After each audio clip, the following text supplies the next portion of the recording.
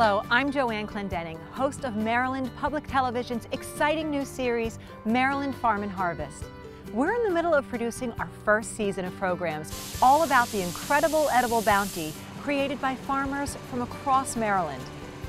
Look at the roots on this. Yeah. This is amazing. Yeah, it's great, isn't it? You gotta love them because they're adorable and they're your calves and you know their mothers and you know their grandmothers.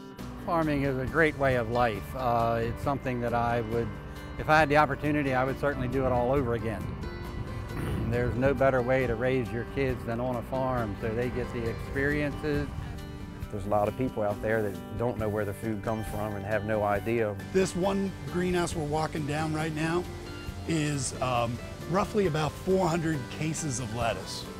Precision agriculture is about being right. It's putting the right product in the right place at the right time and the right amount. I think a farm is the best place to raise a family. My children have grown up with animals, they've grown up with crops, they've seen things grow. So when we go to harvest, we'll overlay that yield data and then determine whether or not there's an economic benefit to me and or is there an environmental benefit. And I think the biggest thing about being a farmer is, what I love about this job is, I feel connected to nature. And it's more than just about the food we eat, a lot more. Fortunately, when they're born close together, we can foster or rearrange the litters a little bit. So if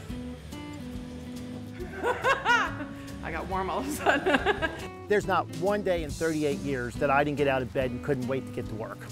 This is a brush for the cows. It's something that they really enjoy. It's part of cow comfort.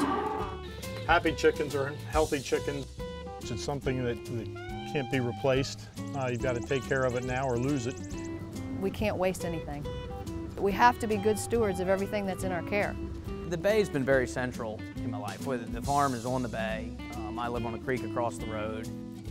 My dad has always had the attitude that you just get up every morning and give it all you've got.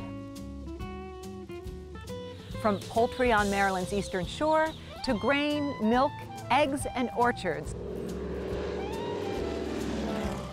There's quite a story to tell. Thanks for taking a few minutes to learn more about MPT's Maryland Farm and Harvest. I'm Joanne Clendenning. Look who we found. See, he likes hydroponics too, don't you? Should I kiss him? Do you think he'll turn into my prince?